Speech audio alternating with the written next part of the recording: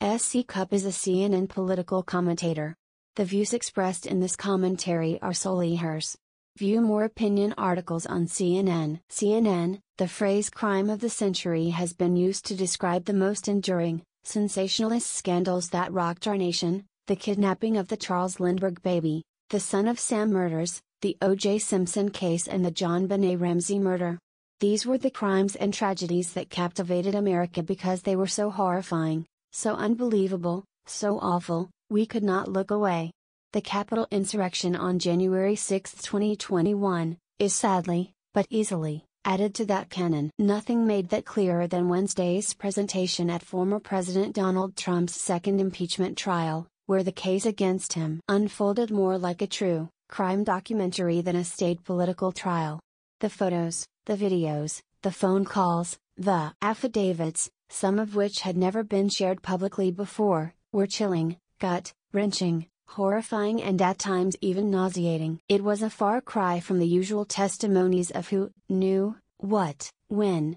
From the blood-curdling calls from Capitol Police, begging for backup as an angry, violent mob breached the Capitol, to the stunning footage of Officer Eugene Goodman diverting Senator Mitt Romney of Utah away from an imminent threat of danger, to video of Vice President Mike Pence being hurriedly evacuated, and affidavits revealing rioters would have killed Mike Pence if given the chance. It is all unspeakably awful and somehow even worse than we knew. It was a meticulous and forensic piecing together of a puzzle by House managers that separated this impeachment from all the others in modern history. In stark contrast, this one wasn't just about obstruction of justice or abuse of power, though it could be argued it's that, too, but a violent crime scene at one of our nation's most hallowed citadels.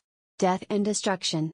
If Americans couldn't fully wrap their minds around the arcana of a phone call with the Ukrainian president, or the complexities of Russian collusion, or follow the quibbling protests over what the meaning of the word is, they could certainly follow the tragic events from the summer of 2020 up to January 6, which led to 5 people, including a police officer, losing their lives.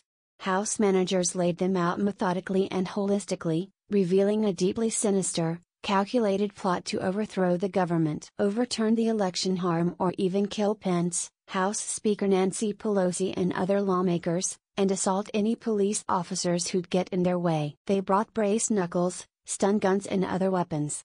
They went hunting in the halls looking for lawmakers to hurt. They bragged afterward about how far they got. They are the perpetrators of these awful crimes.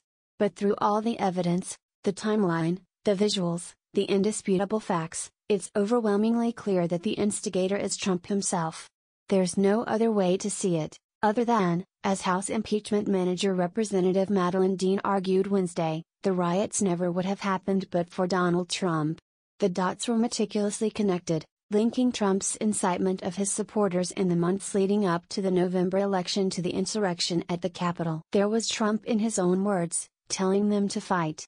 There were his supporters in theirs, telling him they would. As my CNN colleague Josh Campbell tweeted, "I've never seen a terrorist attack clearly captured on so many videos. This is so incredibly damning. With everything we now know, and we don't even know it all yet, it's clear this trial is not about politics. It's not about Republicans or Democrats. It's not about free speech, and whether we should lock someone up for saying things we don't like. It's about the near overthrow of our government, the deaths of 5 people, the assault on our law enforcement, the unimaginable danger our elected officials, their staffs and in some cases their families were put in, and the clear, as day connection to the most powerful man in the world, the President of the United States. It's nothing less than the crime of the century."